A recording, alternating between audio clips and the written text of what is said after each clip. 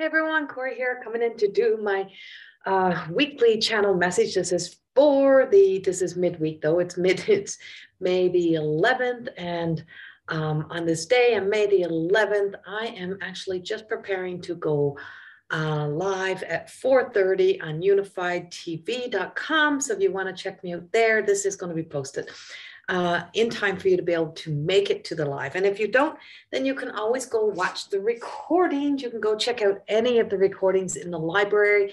I have several in there now. There is some amazing speakers in there, some amazing messages, and some great content. So go to Unified TV or unified.com, unifiedtv.com, and you go into the library and you can check out some of the many presenters that are there. So as I'm setting up to prepare, I wanted to get this weekly message out, and this weekly message coming in with on the beginning of a Mercury retrograde. And as we're in this Mercury retrograde energy, as we're in that time of, I call it contemplation, rest, contemplation, and awareness, brings us back into recognizing that the past may resurface, things may come back up. You may have to deal with specific things in your life. You may find out things that you didn't really want to know, but you wanted to know. You may have been having feelings, gut feelings about things not being right in your life. And then all of a sudden, here it is looking right at you. And you're like, oh, why? But it's so that you can deal with it now, so that you can face it, so that we stop avoiding, running, neglecting to see the things that we need to see, to take a stand for the essence of our inner truth, to who we are on that deeper level, to release and let go of any connection to being of service to the ego's desires, to that of the, how do we put this? To that of the,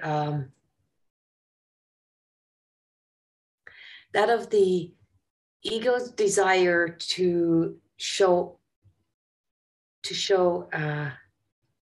empathy and compassion for the ego, for the self that is not really your truest self, and recognizing that that's not really you. So when you get so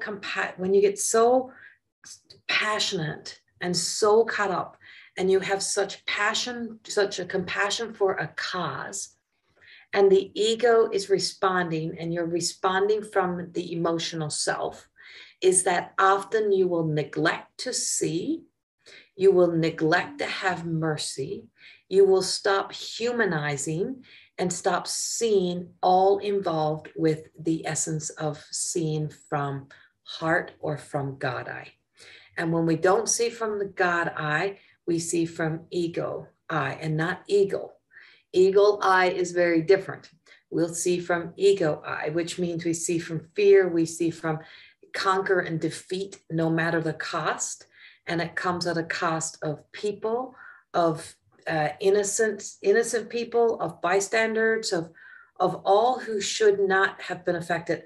And sometimes you don't realize that we have the power to become that kind of enemy, or to create that kind of chaos, to get caught in drama, to get caught up in being such an activist towards a cause that you don't realize the cause and effect of the damage that's being left behind because of the closed-mindedness, not being able to open our eyes to see what else is happening.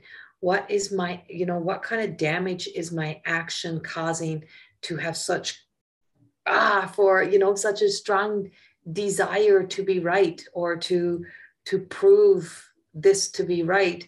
But in the meantime, I'm turning a blind eye to my ego, to the unhealthy, to the bad behavior that is also causing collateral damage in other areas, in other people's lives, just to be right. And we have to bring that into our awareness right now, to rest, to pause, to reflect, and ask if this is being, am I approaching this from a way that's of my highest self? Or am I responding and reacting from emotions? And we are moving into an energy, a shift in a time when we have to acknowledge that of ourselves, that, a lot of the wisest choices and decisions are not made from that emotional self. They're made from that place, that desire within to do the right things for the right reason, from a place of grace, from a place of love, from a place of unconditional love, but also from a place of wisdom. And when we gain wisdom, when we stop, we pause, we reflect, and we gain the wisdom that we need to gain, when we stop and just say, you know what else am I not seeing? Did I read all the details? Did I get all the details? Or did I find the one thing that I wanted to be angry about that give me the opportunity to then run around angry, mad? Did I read everything to find maybe there's a spark of hope? Maybe there's a little hook that we can work from, and that we can work together from that place, or that we can use that as a way to be able to bring forth the change that we need to make. So there's different avenues and ways, rather than operating, responding, reacting from that memory bank of emotions. And on the flip side of emotions is that euphoria energy of joy. And from that place of joy is the existence of light. And when we shine a light upon our lives, when we shine a light upon our situations, when we shine a light upon those areas in our lives, there we'll often see something, we'll see things a little differently than we were seeing them before.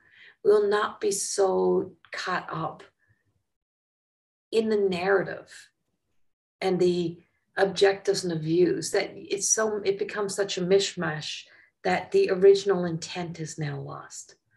And when we remember our original intent, what was the original intention of coming here to Earth? What was the original intention behind some of what we wanted to stand for, where we existed in? And bringing our awareness back to that, coming back full circle, stop, pause, reflect, take a deeper look, take a deeper breath. As you breathe deeper, you will connect more to the nuggets. You'll connect more to the essence of light. And when you connect to the light, you connect to a new truth. When you connect to a new truth, you discover maybe a new why. Or you may discover the whole power of what the why was really about, and how to approach it from a place of love, how to approach things from that conviction of not being guided by ego and fear or by the objectives of others, but by that which is alive and active within us. And that is the light of that Christ consciousness, the God consciousness that is very present in us. And so bringing ourselves back to that, acknowledging that when we have to face and look at certain things that we don't respond and react in an old way, that we find a new way, we find a way. We become anew to the energy that we have and say, you know what, this is who I may have been. This is how I may have responded and reacted, but that's not who I am today. And that's not where I'm coming from today.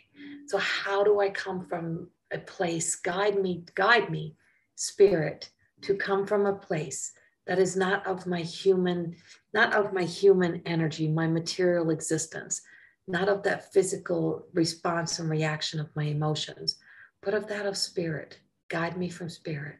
Guide me from faith. Allow me to be present. Allow me to be present with my own light. Shine a light upon the power within me that allows me to be kind and caring and compassionate and respectful to all who is involved, to gain wisdom, to react and respond from wisdom, to read all details, to gain perspective, to see clearly, and to walk with shoulders up, chin up, heart out, and come from a place of love. And I hope somehow this message resonates with you in anything that you may have to deal with, anything that may be arising for you, any place where you want to become the keyboard warrior, where you just want to, it's like you're so used to reacting, responding like that you stop, you take the breath, you breathe. Sometimes take 24 hours before you react. Give yourself 24 hours. It's amazing what can change in a 24-hour span. Write it out 1,000 times. let it go and allow God to speak through you. Allow Spirit to speak through you, whatever God means for you. Allow that beautiful light to speak through you. And when it speaks through you, it connects you to that deeper connection to that oneness. Be at one with that beauty, the essence of love that exists within you. And watch how your world will change. Much love. Have a beautiful week. I'll see you soon. Bye-bye.